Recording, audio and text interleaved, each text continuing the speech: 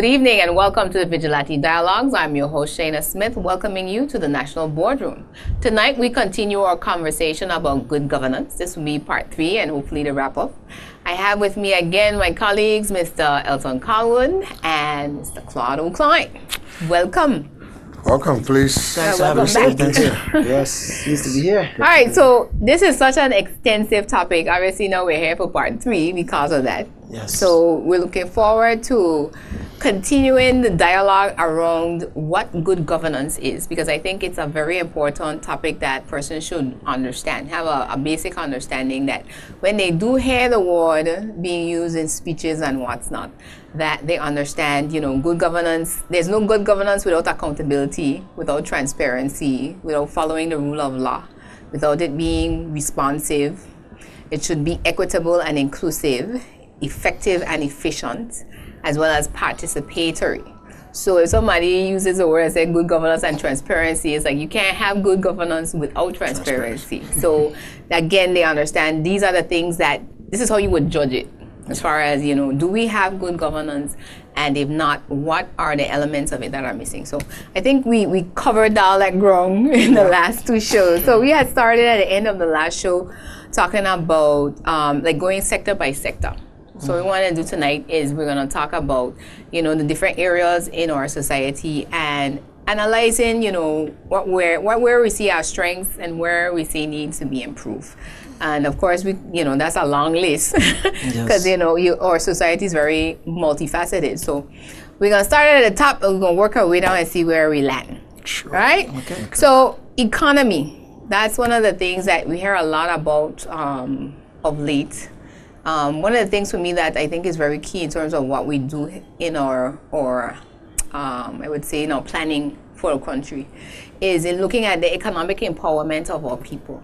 Yeah. Because if we have a $1 billion economy, meaning that we're moving $1 billion in money every year within the country, in and out, you know, who is benefiting from that? Who is, you know, managing that? We know the government has a budget of $300 million in revenue. So that means there's $600 million out there.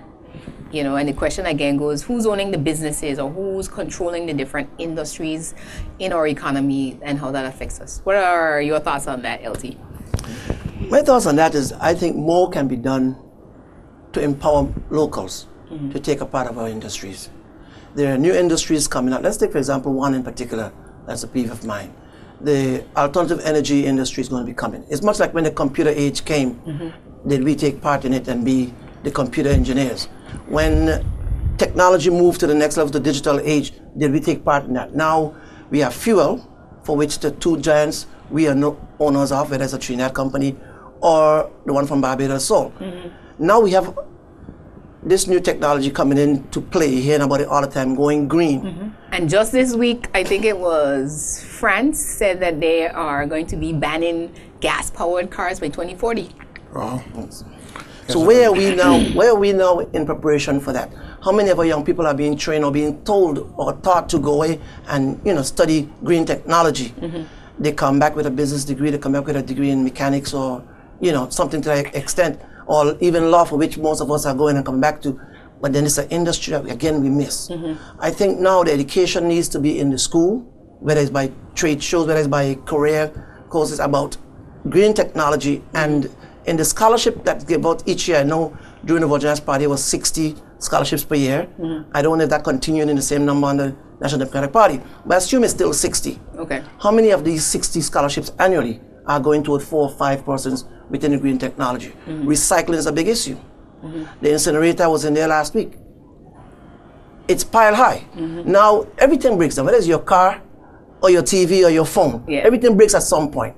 So I'm not going to knock it for breaking, but why did it break? When you ask the engineers down there, the guys who work down there, when glass melts, when it cools, it gets back to glass. And if that sits on the machinery, then they got to be chiseling this thing off to get it going again. This is a call now for 3 cut-up recycling bins. Recycling bins. One for plastic, one for bottling, and one for whatever the waste is. Me and you at our age might not catch on next month. But 5 years from now, when that 6th grader or 5th grader gets to high school, that generation has got it. Me and Claude, you're still young. Me and Claude, me and Claude might be more on a more senior level. So you ain't gonna separate. Huh? So you're saying you're gonna separate. We will, but try. I'm saying we're gonna take it a little harder. So if you start training from the younger generation, you know, from the what do you call it, the preschool level. School, that's what I want to say, from the preschool level. Yeah. By the time we get to class 5, they'll be saying, "Mommy, no, that ain't the one for that," because we might forget which color for which.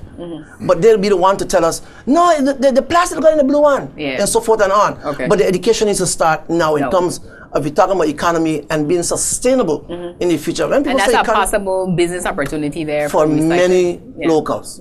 You know, of course, we need to create a market. Yeah. How do we get it out? And who takes it? Well, that's all What's part the cost of the business. The business Is government going to subsidize 50% of it going so it could be a cost savings and we can make some money, whoever is doing it? You know, all these things have to come in. The idea that I had, because I was watching a show on PBS the other day, and they were actually interviewing the USVI waste management people. So I was like, well, how come we never sat down and had that conversation with them? Because in both scenarios, you would have a volume issue because they're saying, you know, we can't generate enough. But if you combine the 2 USVIs, I'm pretty sure we'd be able to fill up a badge or container or 2 and be able to send them off to a recycling center someplace, and it'd be beneficial for both. But we're just throwing the idea out there. With our little 30 plus, yeah, we are moving garbage. Trust me, if you look at the amount of cases of water bottles being sold out of the supermarket, you know we have a problem down at Paco Pond. Exactly. Yeah. So, first of all, and in addition to what Thea said, you know, we want to continue to applaud you for the work, the meaningful work that you're doing, and joining us in the conversation that needs to be had, in conversations that needs to be had territorially. So you need to be applauded for your steadfastness and doing that. No, it's very important because we are at that stage, that fork in the road, so to speak. And in addition to what has been shared, you know, we have 2 pillars. It is still the tourism product and financial services. And I don't remember the exact name of the bill. It was introduced on us. There was only one reading and then it was knocked down. But it was the notion of the value-added services around the financial service industry, where they were going to differentiate between the small businesses and having a construct, an IT construct where small businesses, there was a cap, I think, $5 million and below, you can register at a much lower rate, become sophisticate your company, become an incorporated entity. Yes. And they envisage that millions of entities, at least hundreds of thousands, reasonably, as is the case with the financial industry and the trust companies, who register IBC companies here. And they envisage that you would have that kind of volume that would feed into this IT entity. And strangely enough, it received one reading in the House and then it was knocked down. And I'm not sure if there was political pressure from elsewhere, but that is a major component, I think, that can and will work in terms of what is existing and adding to a pillar in terms of value-added services, and not just depending on the current construct, which continues to be under attack. So I think that is one area that needs to be resurrected. I think I'm going to do some more research and get the accurate name of that bill. I'm going to go behind the scenes and find out why is it that it only received one reading, because what I suspect is always the case when you see things that happens in the political apparatus is pressure came from somewhere who didn't like the idea of something being taken away from them. But I think it was important, one, because it helps to spur BV Islanders, Virgin Islanders, who right now is Claude Skelton Cline doing business as. And the next thing you know, you are open to all kind of liability, because anything happens with that venture, you become personally responsible, because you don't have the sophisticated corporate structure, because you don't have the capacity financially to, as an upstart, to afford what the same thing that a trust company is doing. So you imagine your small business company in your jurisdiction, where you're trying to get your people to own piece of the pie, as that's one of the major institutions of your pillars, and you don't provide the level of access. ease and access that is user friendly. So that needs to be delineated and go back to. Let me add to that. And I'll let him jump in, but I want to come back then to the tourism component, for sure. Let me add to that. When I came home from college back in 96, 97, in 98, I incorporated what was then becoming the Vigilate Standpoint. I did it. I went up, I get the documents, I read it, I did it. By the time I went to reincorporate another company, which was called Printright at the time, I had to go and get a lawyer to do for me what I can do with the degrees that I have. So I have to pay someone who just came out of high school and got a secretary's job at one of these companies. And that frustrated me. Because then what you were doing when you're talking about developing small business, you're putting additional cost on me. I am presently going to incorporate a company. I had to go to another company. He told me $950. Wow. And that's his local rate. And that's a local rate. And you see, and the local person, the upstart, should not have the same level of requirement that a multinational company has. That's true. And you I cannot, think so. and don't talk to me about globalization and plain level field. You cannot have a level playing field when you have that kind, when you are dealing with our jurisdiction. Exactly. And because you disenfranchise your own people at the end of the day, and they end up owning less and less until they own nothing of the pie down to the marine industry that feeds the country, which dovetails in. So from the financial service product and the value-added things that needs to go around that. In terms of diversifying, because there's so much, we're hearing them talk about the different products, just like with tourism, that they can diversify the industry, but we're not seeing that push. You're not seeing the push.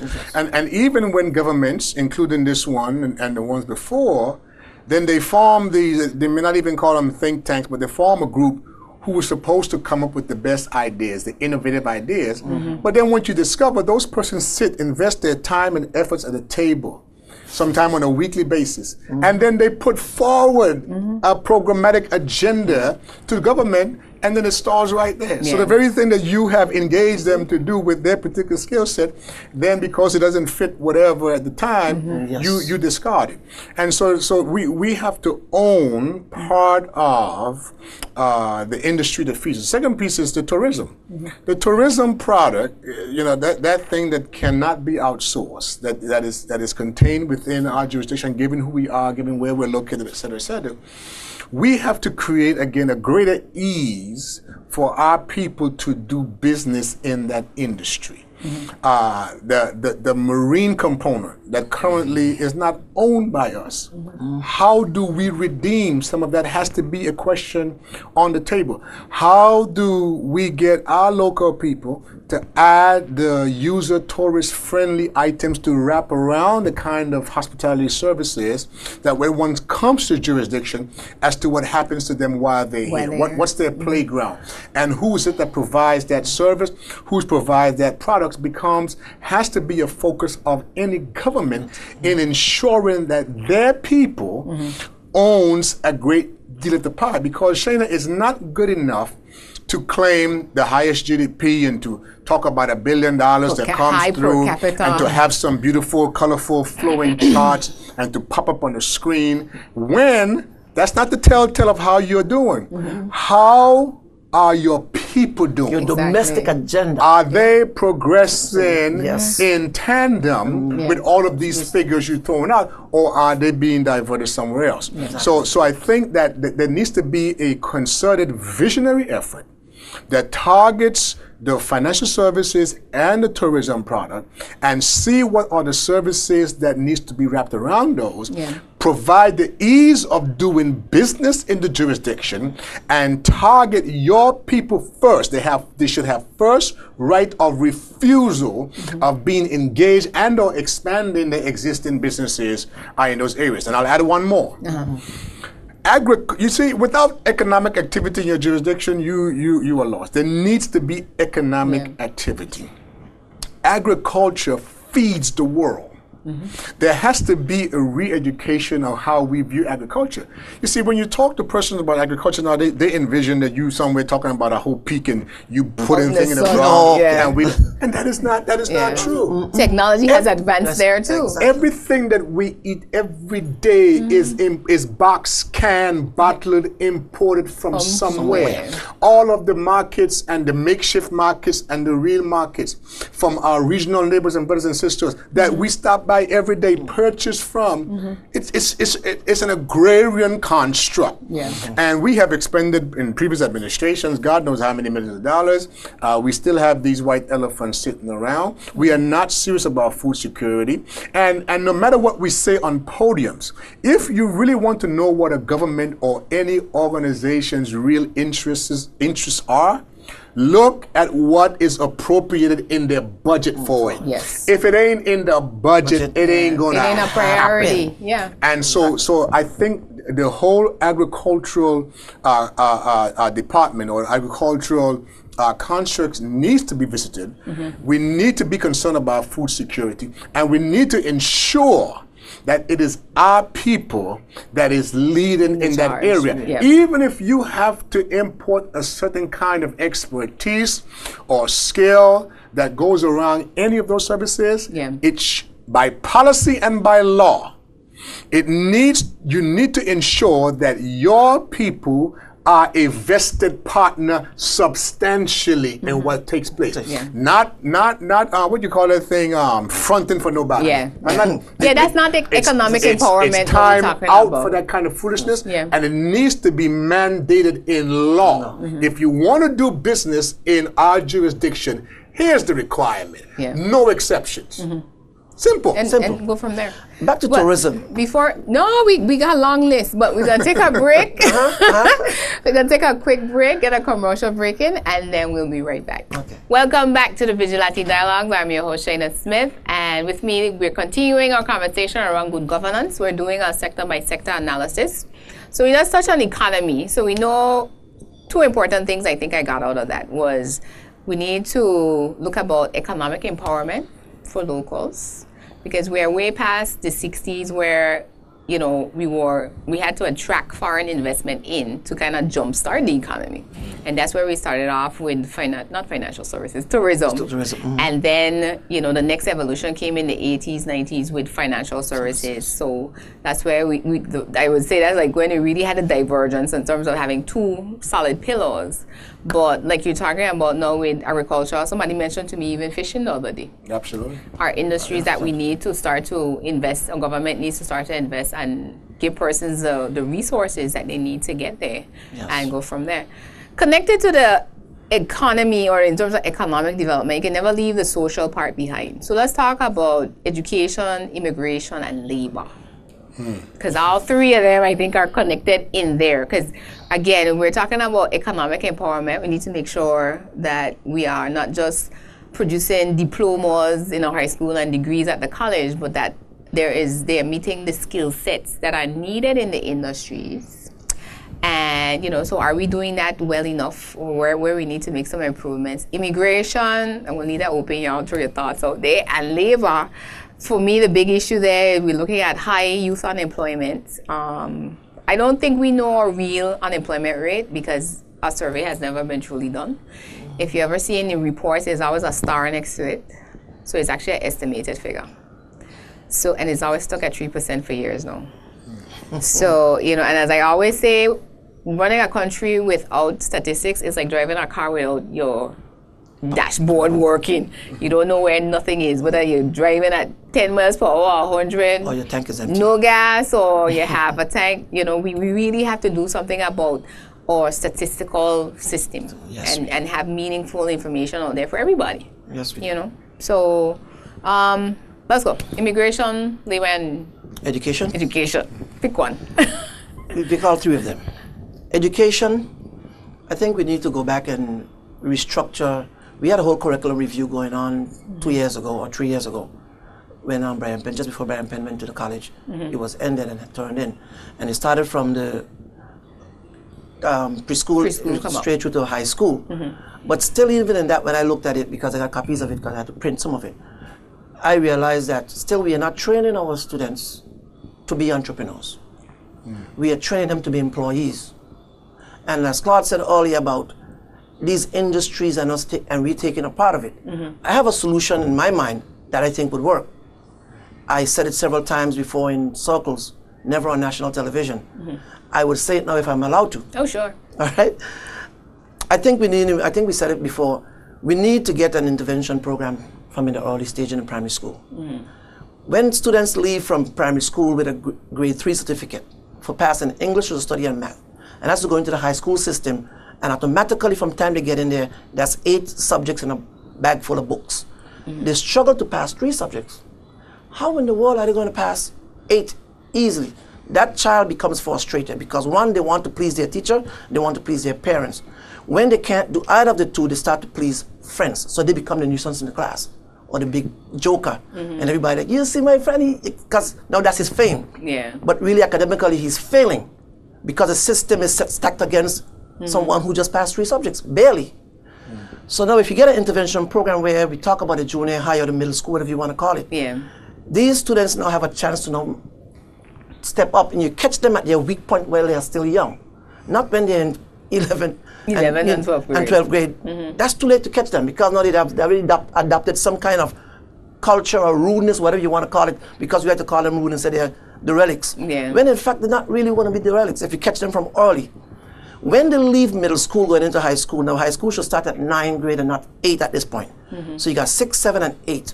When they get into 9th grade, we should sit with parents, advisors, and parents and students discussing a career path based on what we have put in place in the economy. So then that means to what you were talking about in terms of the curriculum review would be looking at the programs now that we actually have. Because remember now, you know, when you get to 3rd form, which is 10th grade now, then they ask you, you know, do you want to study the sciences, the arts, accounts? I'm saying do it at 9. Woodwork, electronics. Exactly. I'm saying do it at 9. This way now you have 9, 10, 11, 12. That's 4. So the high school. A bachelor's degree is 4 years. So by the time you do plumbing in 9th grade and you get to your final exam in plumbing should be a test in practical. Can I plumb and, you know, can I read a blueprint on how to plumb a 4-story house for Claude of an, you know, that will tell whether a child passed that class, yes or no. So when he or she graduates, now they can be employed or they can go on, study some more, or they can start their own, even at the age of 18. So wouldn't that be better suited though in the technical high school that we've heard some talk about, which is what the Virgin Islands technical school? We have a technical school now, but I'm talking about it shouldn't have been even. It could have been done within the high school because there was never a technical school in our day. We had metal work, woodwork, mechanic, and some other thing else, electronics in high school. They were all under the high school system. We weren't separated. But the problem I had with that system is that we were telling them, because they took level 40 or 41, that their diploma was a lesser value from me who graduated with a science class. And that's the issue I have with it, how it's currently set up. But it was so for me first fun with us. Because if you go in 1-7, you were considered a dunce.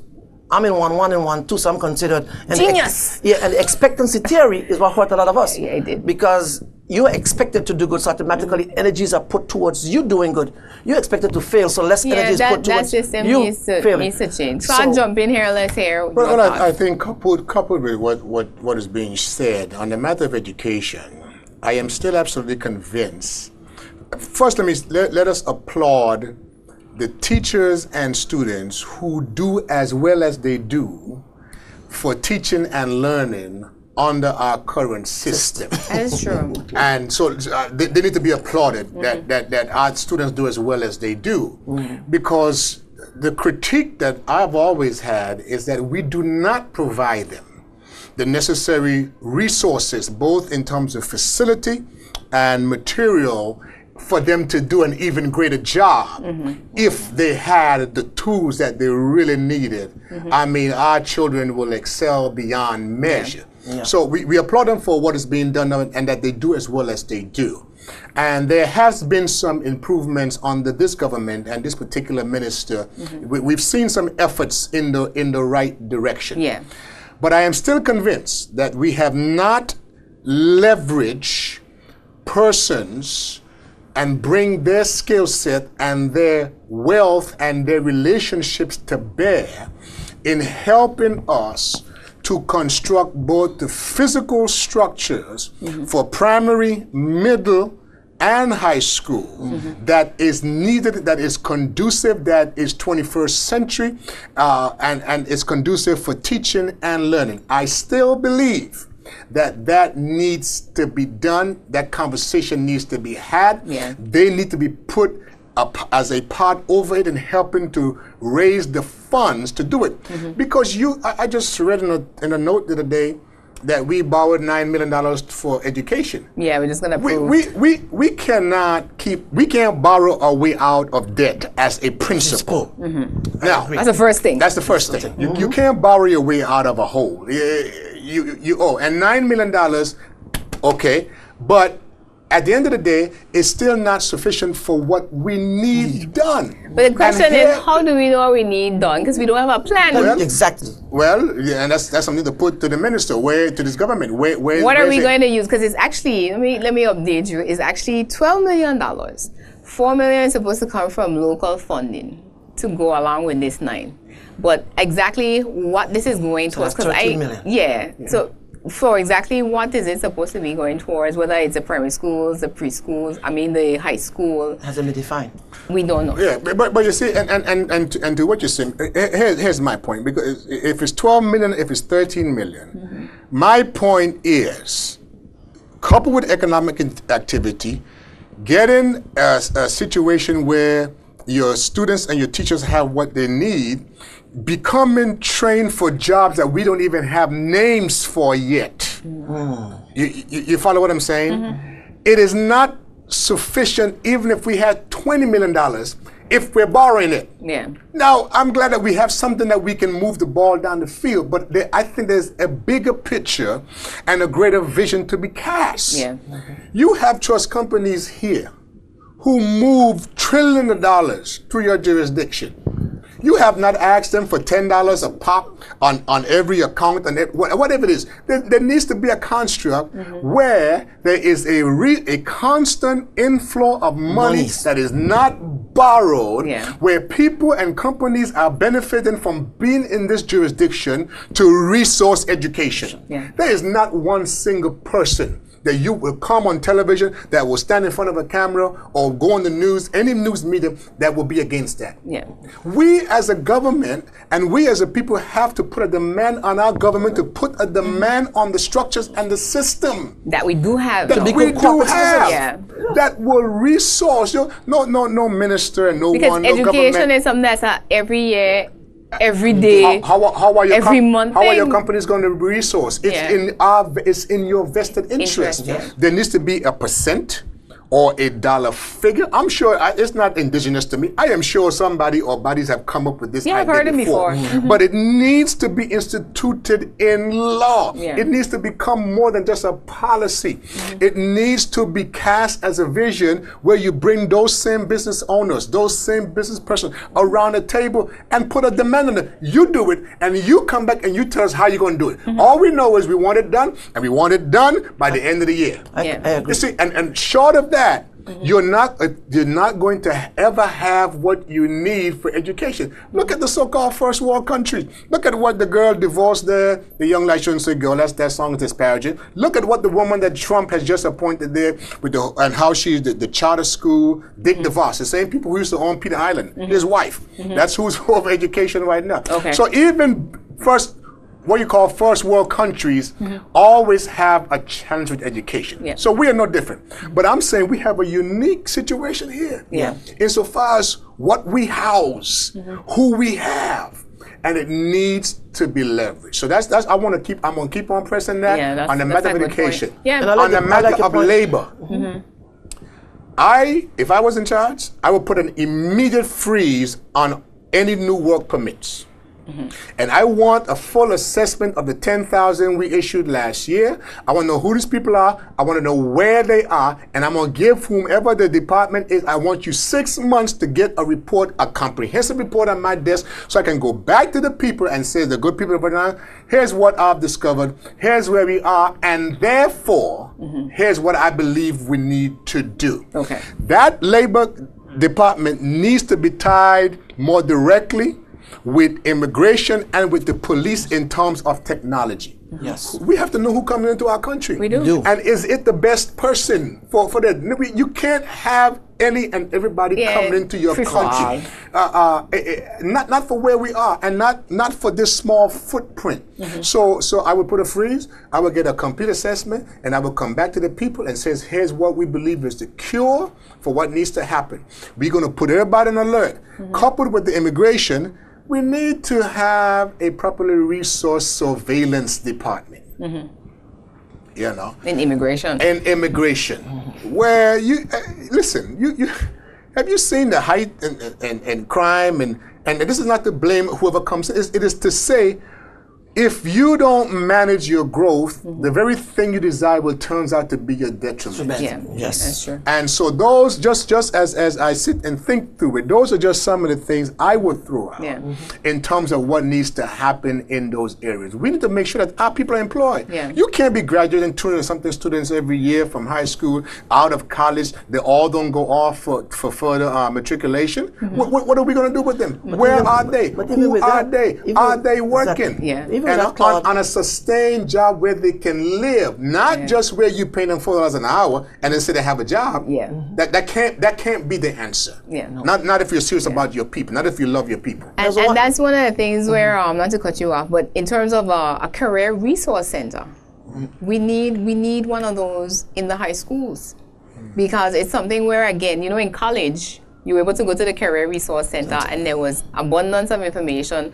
Some of it was specifically for the market that we were in, because I went to school in Orlando, and because then they would have job listings, you know, employer would come list the different types of jobs and you will know what's available, and you're able to now match your degrees even better. Yeah. And again, it's something where we have to start to mold the minds of our children, because if they don't know, they're not going to jump up and say, well, you know what, I need to become an electrical engineer because technology is the way of the future. Yep. And, you know, we need to be there. I remember when I went to school, I had never heard about software engineering. But when video games started to pop off, application programming, you know, they could have easily come out of college making 6 figures. I was impressed yesterday when someone told me she's going away to study cinematology. I said, I'd have never thought of cinematology. Yeah. You know, of course I think, well, you're not going to come back here because there's no work here for that. But then she said to me, no, but I can come and I can videotape my Virgin Islands. She explained it to you. She explained it to me. I come back and so everybody else does it.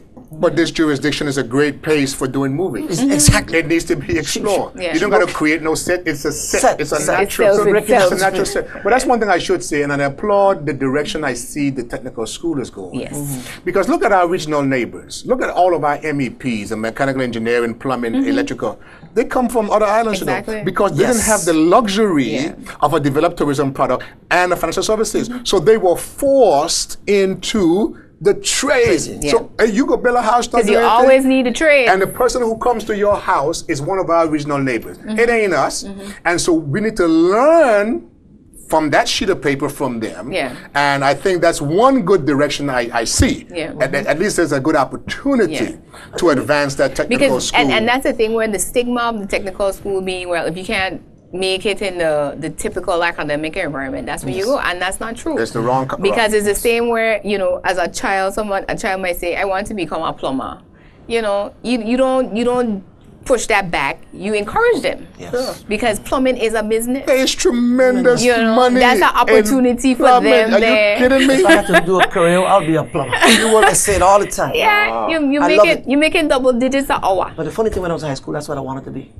But all my friends teased me, you want to deal with filth, and you want to deal with other stuff. And I'm like, oh yeah, it's true. Now you look at plumbing. Now it comes. A truck comes and pumps your septic out. You're not touch nothing, and you're going and you got to give them a couple $100 for them to go with it too. You know. But it's something where everything has to start to come together. Because on another conversation I had, you know, again, the first world countries, they know that they can't absorb all the graduates. They can't absorb in terms of providing enough job opportunities.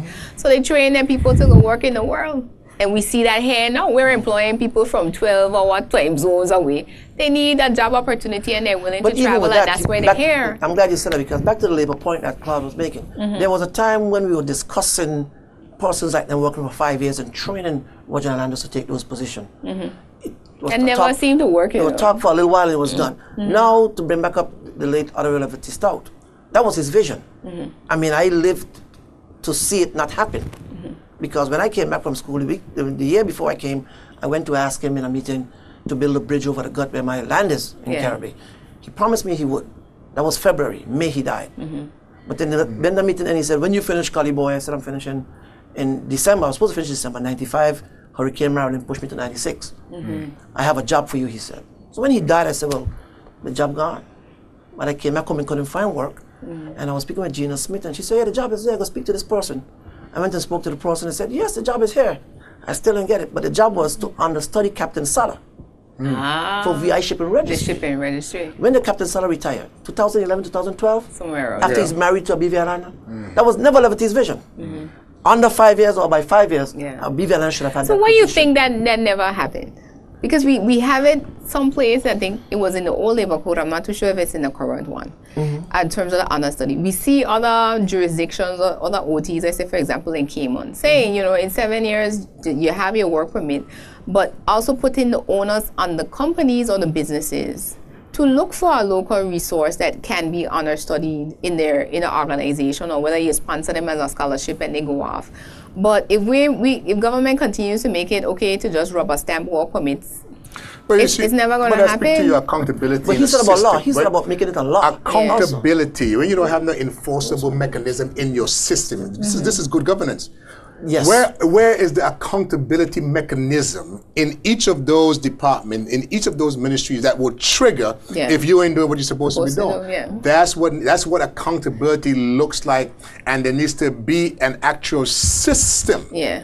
And persons who plug in info to that system, and where red flags go up, says, because if I ask for a work permit, part of my renewal process, if it's going to get renewed, better be who's the understudy for this position. Exactly. That I don't see this pop up again in the next 2-3 year cycles. Now, let me tell you why I believe this doesn't happen, Shaina. It's not because our people, we don't know this stuff, you know. And it's not because groups have not been put together by various governments to come up we study this to death. I know. Is that there is not been any political will to enact these programs and have them enforced, because we are forever playing politics with people's lives. And that is what needs to cease and desist. In 2011, that was a group, that's not even good governance. That is not good governance. There was a group put together on this whole immigration agenda. They came up, they presented to the government a document with categories of how you can classify each person's. Yes, person's been here for 20 years, 25, some 40 years, and they have certain rights and rewards and responsibilities. But their classification, because you cannot. The United States is the only country on the planet that has where you're born, you're from. It doesn't exist anywhere else. And we do not have that luxury. No matter what anybody comes to me and tells me, we do not have that luxury, and it should never become policy nor law. We have to have a proper immigration policy in place where there are categories that persons are clear about where they fit into, what their responsibilities are and what the rewards are as a citizen, as a resident, as a belonger, etc., etc. I'll go a step further since I'm on it. Because we are a shrinking minority, in terms of the local indigenous, in terms of indigenous in this country, there are some areas that needs to be put in place constitutionally. There's certain posts, I think the premiership is one, that needs to be put in place constitutionally, where no one can hold that office unless you are a BV Islander. indigenous be better. Yeah, I know. Now, I want to put that out there just as clear. You know that's controversial. But the whole world is controversial. Yes. Immigration is the #1 issue on right the now. planet That's right now. That's right. You realize that the other day in April, the World Bank and IMF dropped their protectionist policy. You understand what I tell you? And say it again. The World Bank and International Monetary Fund, with their G20 meeting, the first quarter meeting, Okay. dropped their protectionist pledge. This was where they were. What they were doing? They were Protecting they the were force, fixing the what the world was force going to wall. look like and the country's going to look like. Yeah. Donald Trump has thrown such a monkey wrench in the whole world's program. Oh, yeah. God knows he's crazy. But here's one thing he's clear about. America Got first. force. Yep. Now, even if that's just lip service, but it has forced the G20, it has forced the World Bank, the IMF, which is the grouping of all the financial secretaries of those jurisdictions, to say we can't go with that no more. Yeah. Yes, we would like to see it. What happens to globalization then? Yeah. What happens to level playing field then? So here we are, 3 phone companies in our country. 3 of them offer internet, and we still have the poorest internet in this jurisdiction and paying the highest price point. No law, no enforcement. Yes. Right? And in a small footprint, in areas who has a larger population than us, only have 2 or 1, we have 3. You know what Donald Trump says? I don't care what you sign. Everything is on the table and is up for negotiation. I'm going to tear up NAFTA. I'm going to tear up the TPP. I'm going to tear up whatever it is. Yep. You can't tell me what we can't do. Yeah. There needs to be proper leadership in this country that has an understanding of the times and know what the BVI ought to do, mobilize and marshal its people behind it, set a course for how we're going to get there and when we're going to get there. Yeah, we need that because we definitely do not have that map that says, you know, in 25 years, this is where we're trying to get to.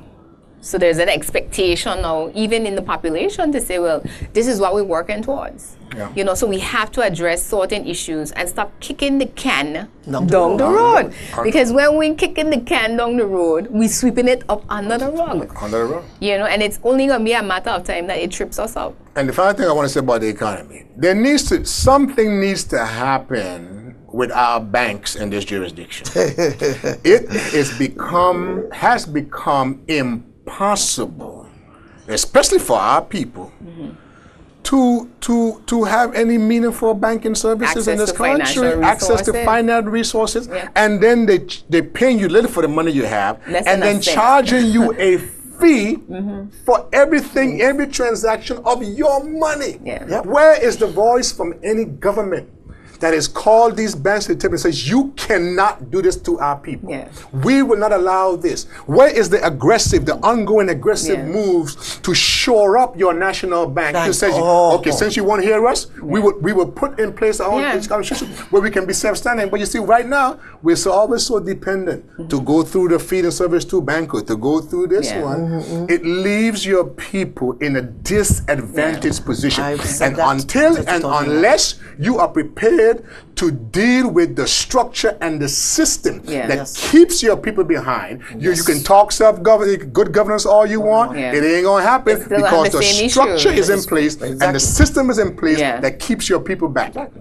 And I hate to get so animated, but it done got in my blood and my spirit. But that's what's needed. There needs to be that public outcry. We're not talking about the solution. We're not talking about the problem.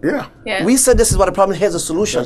And this is what the dialogue is about. And that's the important key part to it, because there has to be a public outcry. There has to be a public conversation now around things like this, because again, these are things that we've known for the last 10, 15 years, if not longer. I'm being generous here because some of this stuff I know from before I went after college. And do you know, even with all the rigors they put us through in this banking industry, do you know we still don't have a comparable thing of the FDIC? No, you still know that our money is uninsured, and all of our millionaire indigenous people who are here sitting on dollars, if their money is here, who tonight, if this thing falls out, they don't have to go out on the pier park and jump off. Don't encourage it. But I'm saying, but that's a seriousness of it.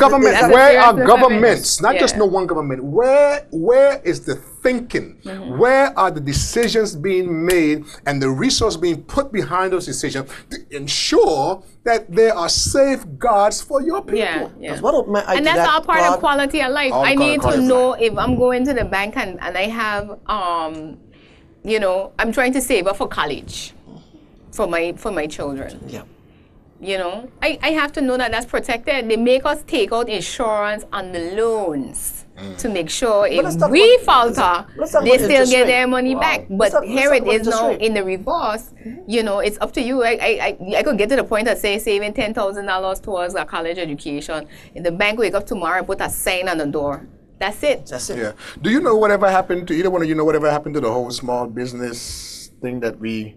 Well, from what I know, there's supposed to be some restructuring going on with the National Business Bureau. Okay. And again, that is one of those key institutions within the public service that, again, when we're talking about economic empowerment, it has to come through arms like that. You know, so we can't tinker with it like we had the loan guarantee program. Haven't heard much about that because, again, that's something that I think it was prematurely done in terms of having it structured and the proper parameters in terms of what the rules were supposed to be around it. So that has to be rebuilt. When I came up, I got scared because I was hoping it doesn't come like the pioneer status. Here is this nice idea to give persons who come into a new industry, let's say you're going to start recycling. So you get a pioneer status, you get 10 years tax break and that kind of stuff. But who benefited from it? The ones who got more education about it. Yeah. Now you start this loan. Who get the education and this to benefit from this? Is it going to be our people? Is it going to be expatriates? You know, who's it really for? Yeah. So that was my fear about it. So it's been restructured. Yeah. There's some work being done on it. So I think it's been. But back put to the on bank hold issue, the interest rate is what is killing us the most. And I saw that when Barclays Bank closed down, and they had to publish all their, you know, the financials in the newspaper at the time had a standpoint. And I was able to compare that with Barbados. In our little population, they were making more money here than they made in Barbados. That has, what, 5 times our population. So that means our interest rate is 5 times theirs by calculation. Then in 2008, when Obama took over and he put all these 1% on mortgages and stuff, we were still getting mortgages at 6.785 in 2008. American banks in our country. So if it's good there, then even if you put it at 3%, we could refinance now. We even have to go to 1%, but if you got at least 2% above, you know. But no, we still up here now and again. You might see a 5%. We never a special. You do a special, but you up at 6.7 in them kind of. It's crazy. You can't win. No. And then the spread. Yeah. Now the spread can be narrow. Yeah. Between what you get on your interest and what it's tough. Well, we're going to take another commercial break, and then we'll be right back and pick up the next 3 on the home stretch. So you've been tuned into the Vigilante Dialogues. If you just tune in, you miss a big conversation. But we're going to tell you how you can catch the replay as well as go and watch it on demand. Conversation tonight, again, we're talking about good governance. This is part 3. We'll be right back after these messages. All right, next 3. But you don't have time left.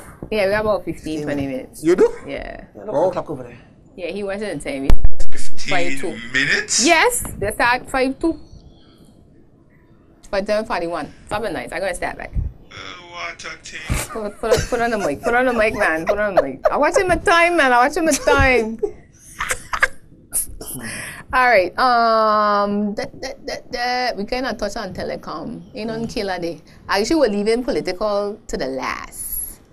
I don't know how we want to, if we want to tackle that. Because then the social welfare, the only thing we talk about the elderly, the at-risk youths, culture, heritage, and the legal system.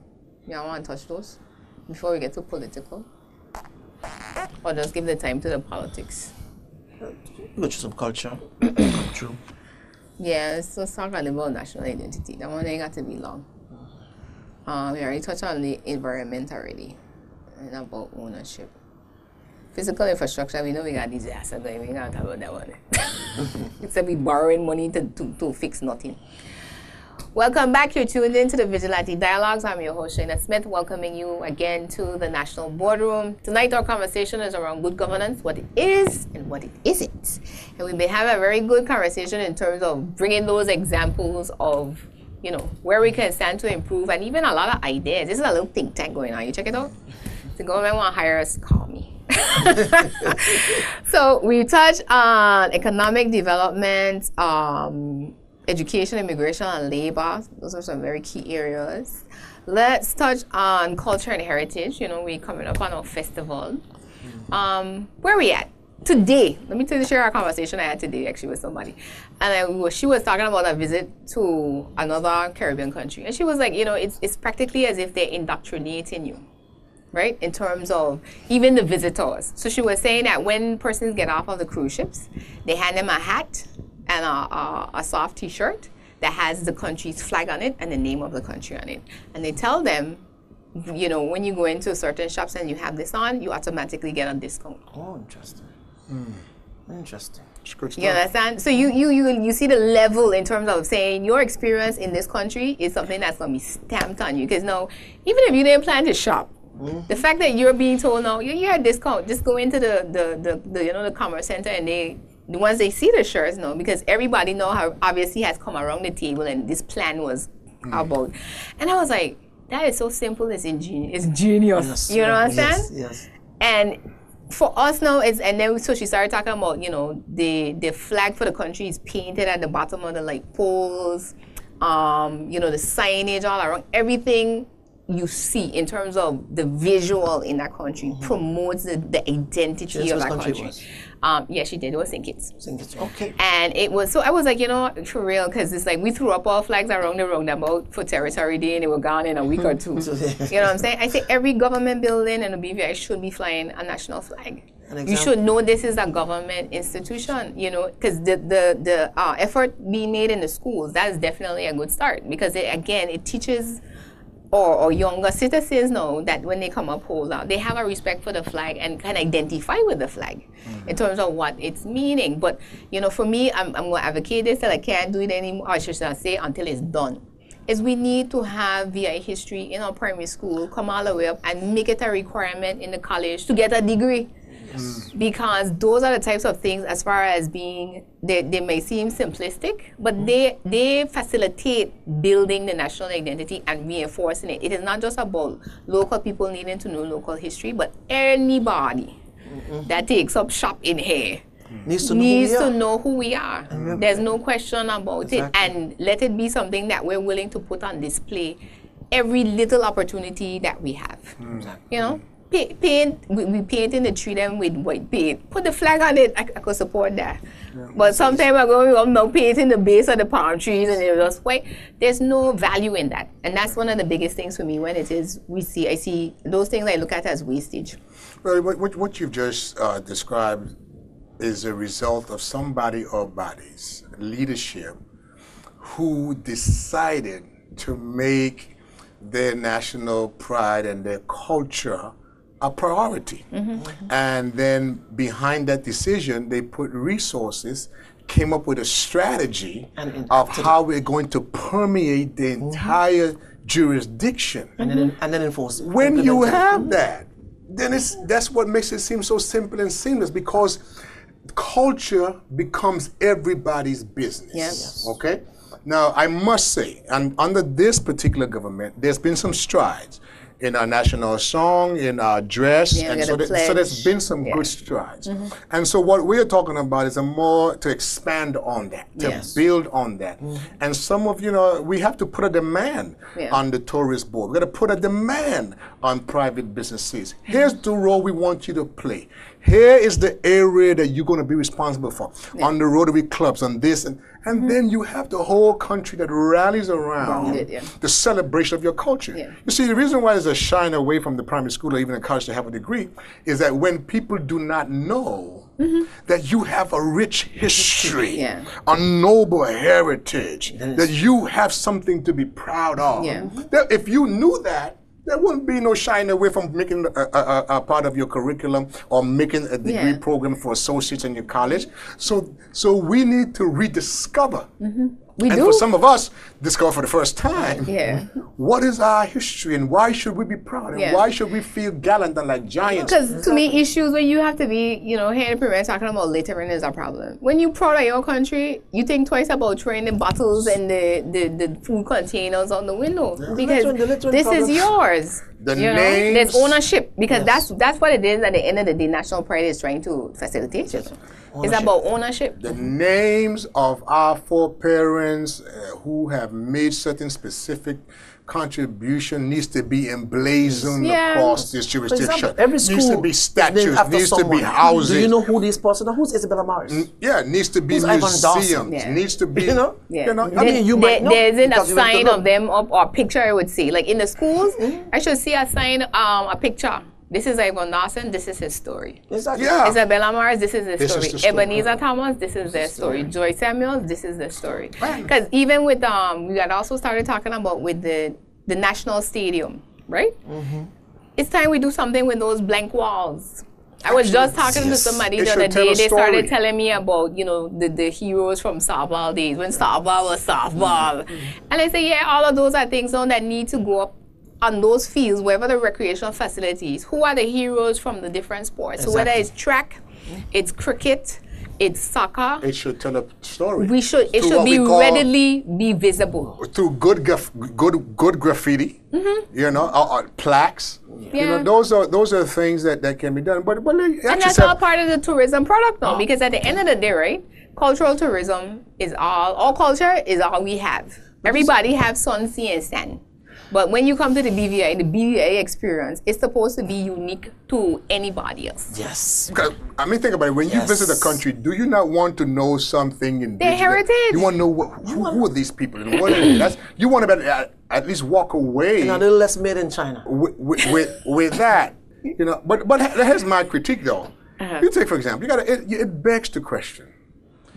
I think it's almost over 2 years now. We still don't have a library. Yeah, don't get me started. Okay. Because the archives will be the next thing that I want. But that's my point. You see, so I am saying, yes, we're making strides. Yes, we've come a long way.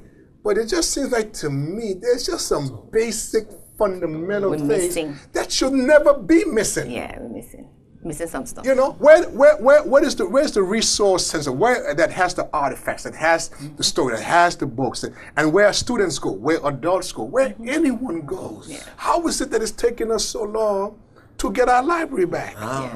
You know? And even then, that's still separate from the archives, because the archives is a little department now. Check the line item on the budget. Upstairs, which is true. But you said. But I thought I thought it said they had a place somewhere. We do, and I understand it's almost ready. But again, we need the information needs to be more. It's almost ready. Okay, good. Where is it? You know where it is? Yeah, it's supposed to be up at Passier, in one of those in the building where Clarence Thomas. Someone just moved from. Okay. Well, that's good to hear. Yeah. So we have it coming, but the archives now is another part of that. As far as that's where we're supposed to be keeping all our historical records.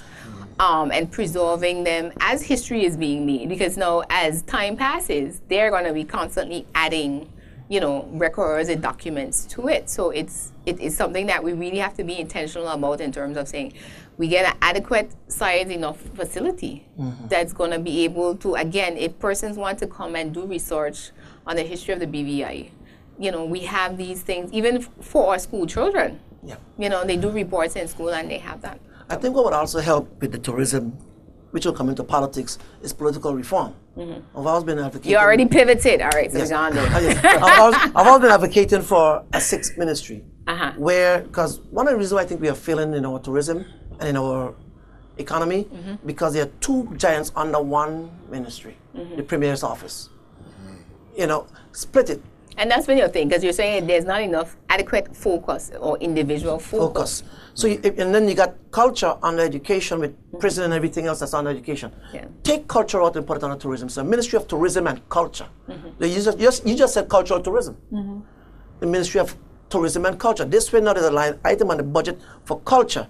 And all these things that we're here talking about now can get the attention they need. The attention and the financing it need, and make it happen from the you know, from the schools. But I would have gone even further than that. But they might say that we aren't big enough for that. But you know, like how in some jurisdictions they have an upper and a lower parliament. Because this thing of just 13 people, I don't know. It's not working in our interest. And some people feel we need to do away actually with the district system and go to all at large, which is what it was for us. It was basically the first, well, not the first time, when we reintroduced the Legislative Council in 1950, it was basically the top 5 vote getters who became the LegCo. The large came, I think, in 19... And then that was brought back in the 90s. In the early, in the early 80s, actually. Because they went to the late district 80s, system. early 90s.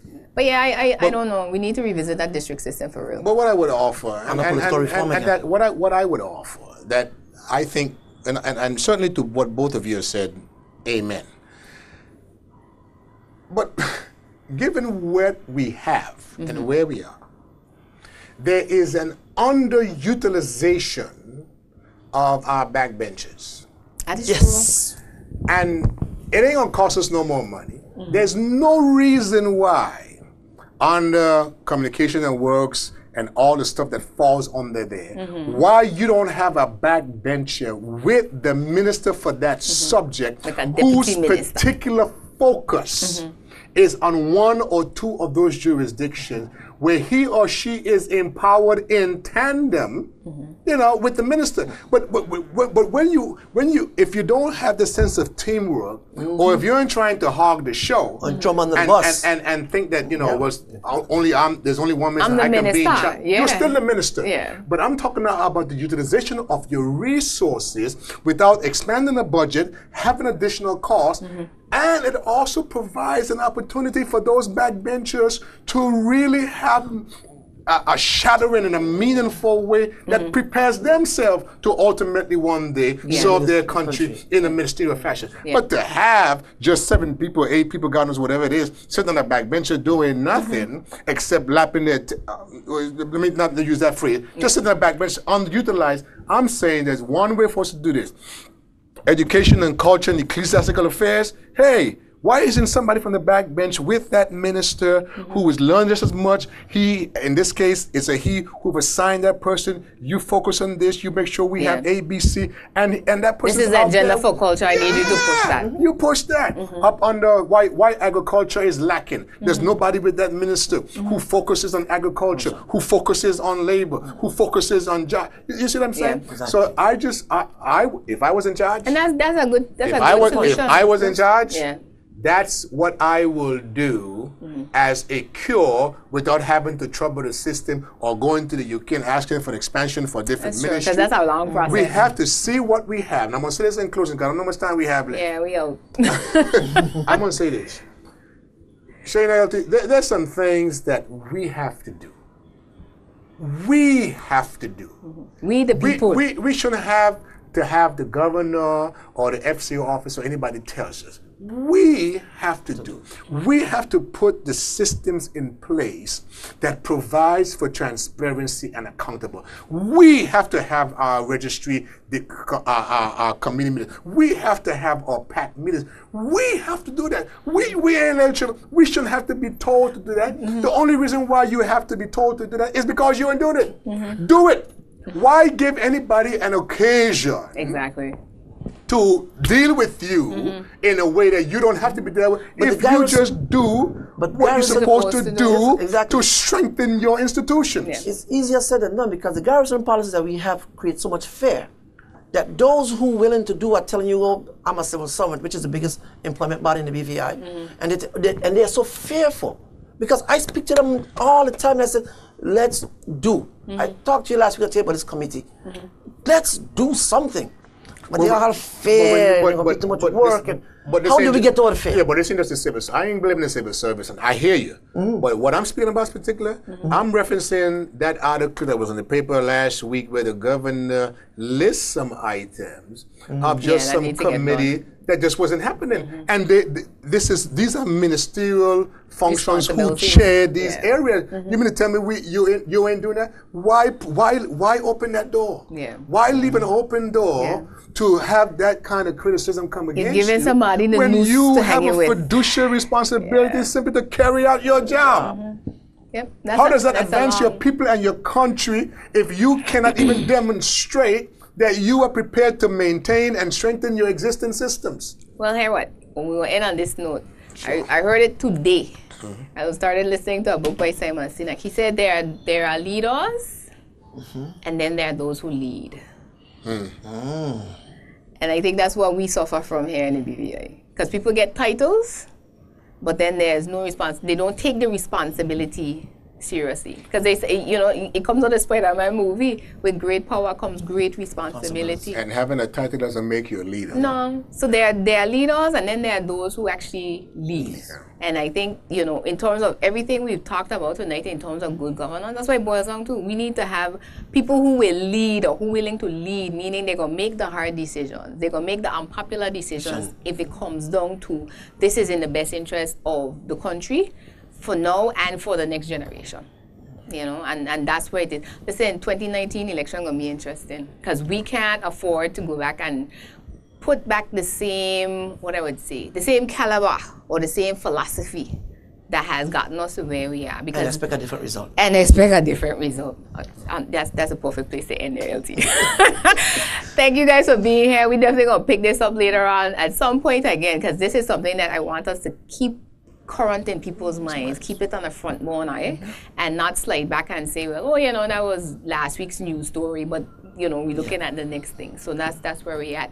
I thank you for tuning into the Vigilante Dialogues. Been getting a lot of good feedback when I see you guys. Any topics you want us to discuss, feel free to make your suggestions. And if you like to see this again or share it with somebody, check us out on YouTube. Just search for Vigilante Dialogues and it will come up. We're going to be back on here on Channel 51 on Sundays at 3:30 p.m. and Mondays at 8 p.m. I am your host, Shaina Smith, saying let's continue the change in conversation for a better Virgin Islands.